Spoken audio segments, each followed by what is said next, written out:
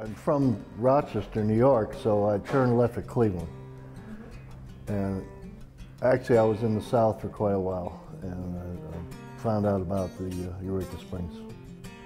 I won't go into the whole story, but just living down south, living in Alabama and Memphis, and sooner or later I found out about the school in Memphis, went there for 4 years, college, and then came to Eureka Springs. Well, it's a girl.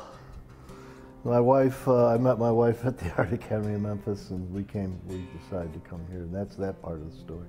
The other part is I was military service in Redstone for 3 years. No, we're friends, and we decided to open up a gallery of some of the fine artists that are here. I'll use that word safely. And a few years ago, and this is our second location, but we're keeping our heads above water here in Eureka Springs. It's not easy right now. A lot going against art and art galleries and stuff as far as making money.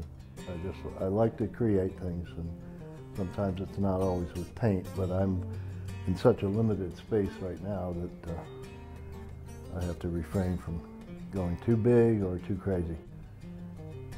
I would say oil is my favorite if I had to pick something, but you know, I love acrylic, watercolors, pastels, anything. It doesn't, you know. And other than just painting pictures, I like to paint more of an abstract idea. Maybe even if there's a scene there, kind of make it a little more fantasy than what's really there. I'm not a realist. It's just the pace is different here. I've been in the South a long time. I shouldn't say the South, but I've been down South a long time. Pace is different than it is up north. Right now we're having kind of a slump in art. We're still selling and doing all right, and people take on commissions and things like that. But we're trying to have a gallery that's a step above just a flea market. Well, many steps above.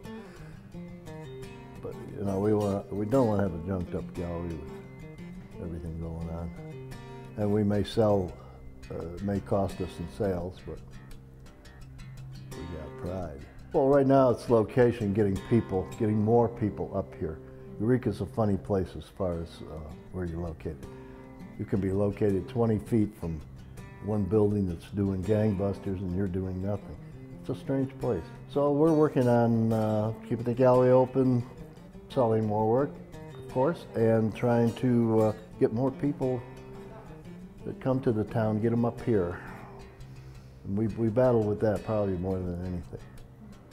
Without people, I mean, what are you going to do?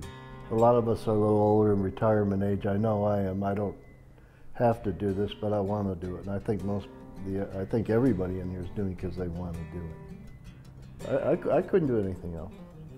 Just do art. I'm too old to make changes now anyway, and I'm just going to see it out to the end and enjoy it.